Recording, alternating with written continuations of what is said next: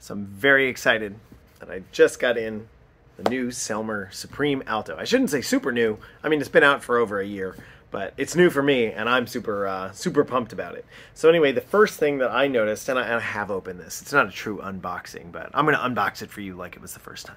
So anyway, the first thing I noticed is that this case is one of the nicest looking and feeling sax cases I've ever seen. It has a beautiful blue textured hard shell side, but that's only on the outside of the case. The rest of it, I'll turn around so you can see, it's textured here. The rest you can see is actually nylon, which is cool. So it's heavy. I'd say that the case is probably about 5-6 pounds, but it's definitely a nice feeling case.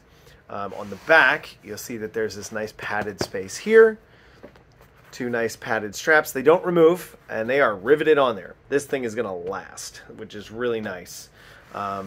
So you'll notice at first here on the back, if you take the straps out of the little holder there, and you unzip this, it's a spot to put your music, which is kind of cool. Look at that. Music. Fits a nice oversized piece of music. You can fit your folder or your binder in there, I think, pretty easily. Now, you'll also notice that on the side, there are no feet here on the side, but it does rest nicely on its side. You'll also see on the bottom that there are these little pointy feet here. Now, I've heard this from a few other videos that it's not recommended to leave it on those feet if it's going to get knocked into or anything, because it's not super steady. It kind of just wobbles, and honestly, it feels like it's going to fall forward. It's weighted forward towards this. So the other videos that were saying this are actually correct. The other thing you notice right away is this nice rubberish style pocket here. Selmer Paris logo, of course, because it's Selmer Paris. You get a nice fabric lined pocket here. I'd say you get maybe about an inch worth of storage here. An inch depth, I should say. And on the back, I missed this the first time I opened up the case. There's actually another pocket right here. I'd say you get another, that feels like about, I'd say an inch and a half worth of depth of pocket here.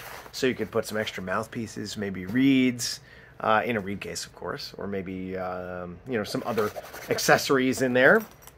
I think that's a really nice little hidden spot there that you can find for it. So anyway, I'm going to open it up here, and you're going to see the beautiful Selmer Supreme.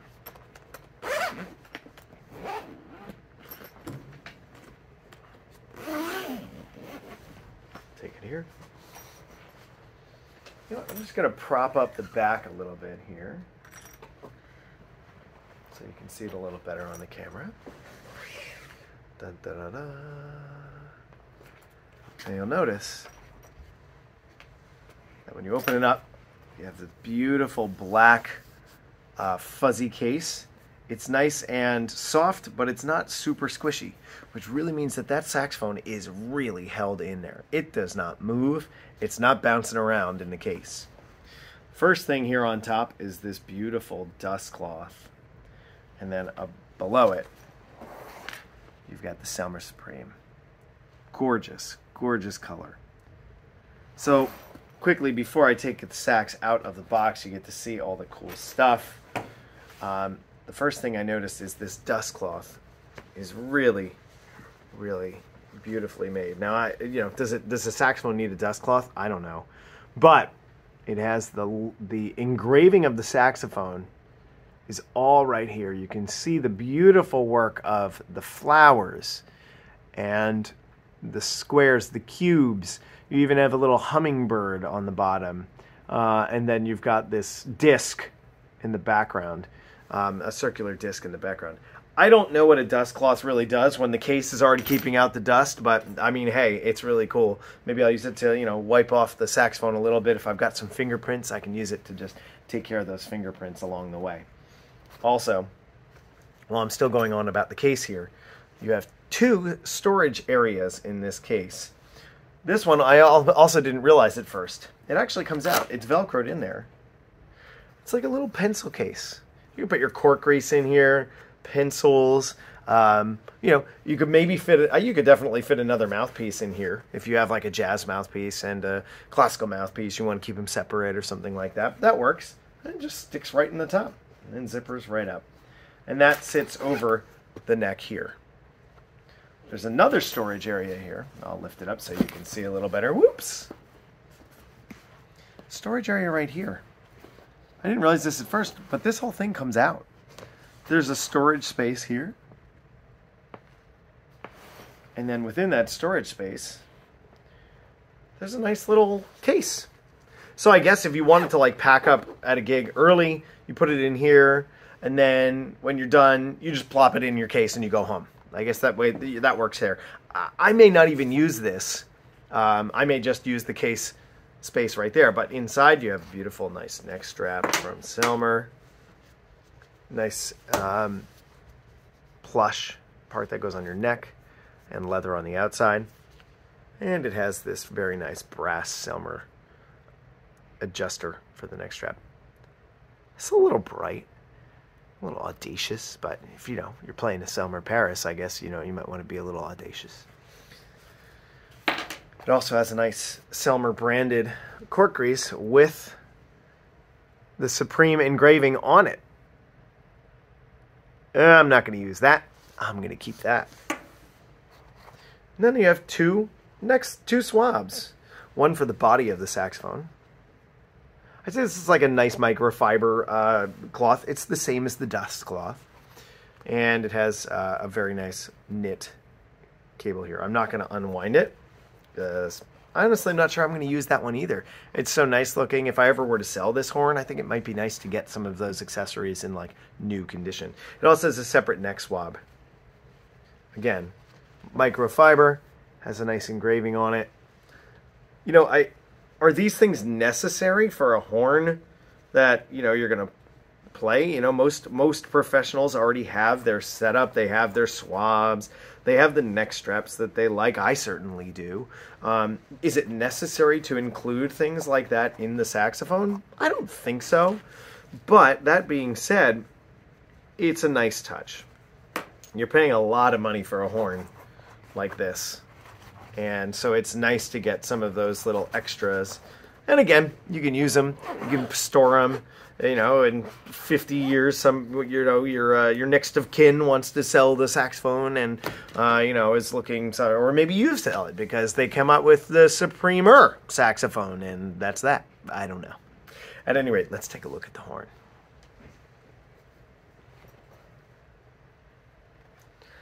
The first thing I notice about this horn is the beautiful dark gold lacquer.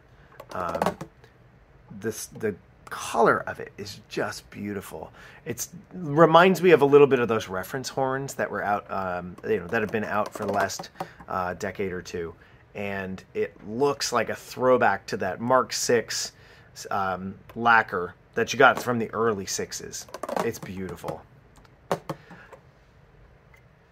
Mouthpiece, sorry, not the mouthpiece cap, excuse me, the end cap, plastic.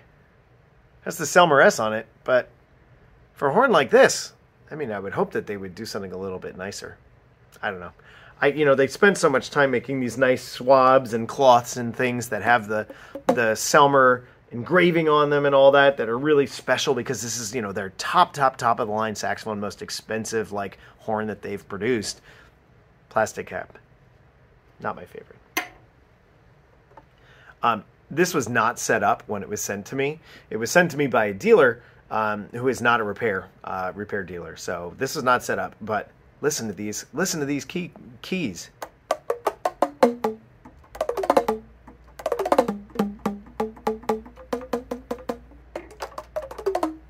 Feels so nice under the fingers. Now, another thing you'll notice here is the nickel silver adjustment screw here for the tenon, and it rotates. You probably have seen this already, I would imagine. If you're interested in the Supreme, you might notice. You might have seen that, but it rotates because it's free around a 3-piece tenon here. So the body comes up through the inside of this adjustment ring. And then when you tighten it, it tightens evenly all the way around the body. So you're not getting pressure points. You're not getting spots that might leak. It's a very secure connection. The other thing I'm noticing here, I'll just take a little time here going across so you can see some of the key work here. The bell engraving, love that cool, like, ghost-like Supreme logo. Now, it looks like when you take it out of the case, at first, that there's no engraving, because the engraving does not go onto the front of the bell. I should say the side of the bell where the logo is. What you will notice, though, as you start to turn it, is that all that beautiful engraving is on the front of the horn and then the side on the opposite the keys. Gosh, it is so intricate. So intricate, beautiful engraving. Very light. You also see that there's Henri Selmer's signature right there. The engraving continues around the bow of the saxophone, and it goes all the way up the back of the saxophone there. And when I say all the way up, I mean all the way up. Even up above that high E flat key there. I should say the high F key. It's gorgeous. This is just a work of art. Now, it is interesting because a lot of the old, the saxophones for decades coming out of Selmer Paris had hand engraving. Somebody sat in the Selmer Paris factory and with a knife and goes. You can find videos of it online. It's really quite amazing. The cool thing was that if you bought a Selmer Paris horn, although it was the same horn and the engraving was more or less the same, every single horn was done by hand and slightly different because it was made by hand. The engraving now is so much more intricate and has so many more small, tiny details, which is really cool because they do it now by machine, but it does lose a little bit of that individuality, I think. What do you think? Let me know. At any rate, the only other part of the horn that comes out of the case here is, of course, the neck. Now, the neck has a nice slim octave key here. It's definitely slimmer than like my Series 2 horn octave key.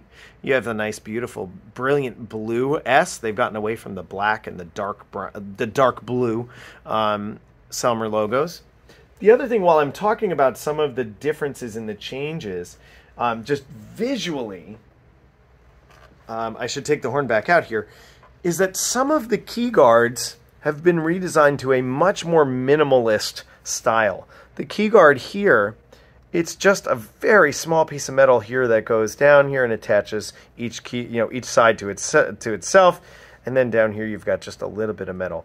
I'm wondering if that makes it easier to get inside for a repair person to level those tone holes, or if it's just the look. It also may be a cost-cutting measure. Maybe by using a little less brass on the key guards, they can shave a few dollars or a few euros off of each horn. The key guards here are pretty standard, but again, they're just a little bit narrower. Key guard here on the E flat, and then this F key guard here on the side is open. So again, I'm wondering if that's so you can level the tone holes, or it was just a new idea. The other thing that I really like when I look at this horn, I didn't have, by the way, anything particularly planned out for this video, so I'm sorry if I jump around a little bit. But one thing that I really appreciate is that you have this nice now lacquered thumb rest and another lacquered thumb rest. No more black plastic thumb rests. I didn't mind the plastic. It felt nice under the fingers, but this just gives it just a little bit more of an upscale feel. Does it play differently because of it? No. Am I going to sound any different because of it? No. But it is a nice touch. But again, plastic end cap. Selmer. Got to do better. But anyway, I digress. This horn is just a work of art. I have had a chance to sit and play it just a little bit, but I'm going to save that for a different video. But I am going to just one more time give you a little bit of eye candy here as we go from the horn. So I'll get a little closer here so you can see it.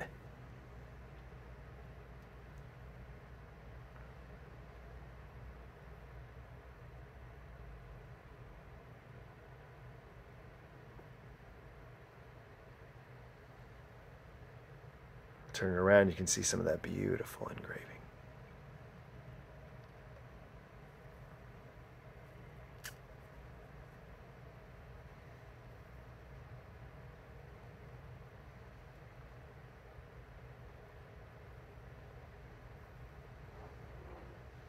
So anyway, that is the unboxing of my new Selmer Supreme. I should say there is one more box that comes with it that I'm not bothering to show here because it's nothing that's particularly unique to the Supreme, but there's a box that has the new Selmer concept mouthpiece, which I think now is like 10 years old. I love the concept mouthpiece. I already have one for alto, and I play one on soprano, so I guess I'll just have an extra.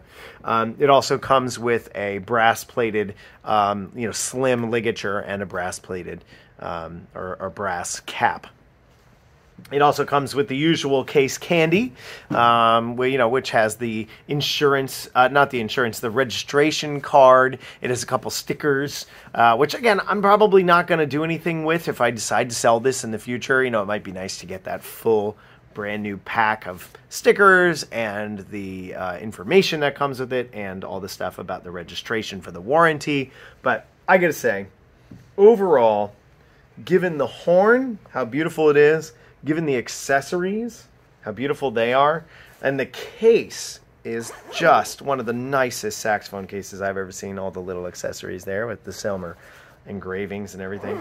I think this is really super well thought out. I think the case, by the way, is by BAM, but it might have been made specifically for Selmer because I don't recall seeing cases quite like this out there that you can just buy individually. I wonder if people are going to buy the Supreme and then start selling the cases online for like super expensive amounts. I don't know. It'll be interesting to see. But anyway, that's my unboxing of the beautiful, I'll make sure that I'm not crushing anything here, of the beautiful Selmer Supreme Alto. And definitely stay tuned for another video where I'll do some playing tests on my concept mouthpiece and on some jazz setups. And you can hear how nicely and beautifully this horn sounds. I hope you have a great day. Thanks for watching. And yeah, if it sounds anything like it looks, it's going to be awesome.